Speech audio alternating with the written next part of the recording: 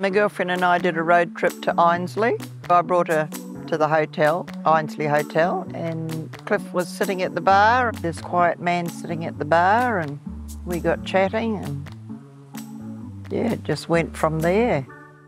I was 51. He would have been 59. Oh, he's a real bushy. Was not looking, was not interested. So you just never know what's around the corner. We courted for 4 years, yep, and then I moved to Ainsley. If anything's happening in the town, we all meet. The hotel's the hub because we have no shops here, just a hotel. Sometimes we have hat parties, well, quite a bit. We have hat parties and we all wear different hats, and it's always a fun night. I can remember going to a birthday party. Yeah, we just all had hats on and we changed them during the night as well, you know. And yeah, it's all good fun. We make our own fun.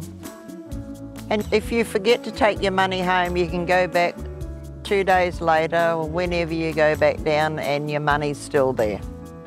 There's a lot of honesty and trust in Ainsley.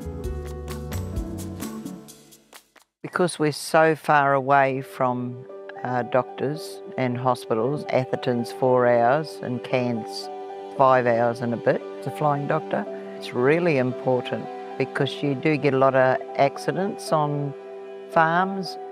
Not only are the doctors and the nurses important, but so is the pilots. And they're all just lovely people, just beautiful, yeah. We can't live without them in these areas, and so we do what we do. Deb and Fran are a really important part of this clinic. They make sure the clinic's all set up, ready to go. They come and meet us. They pick us up and take us to the clinic. It's fantastic because we can get there, we can have a cup of tea. Deb makes the best scones in the area. They're fantastic.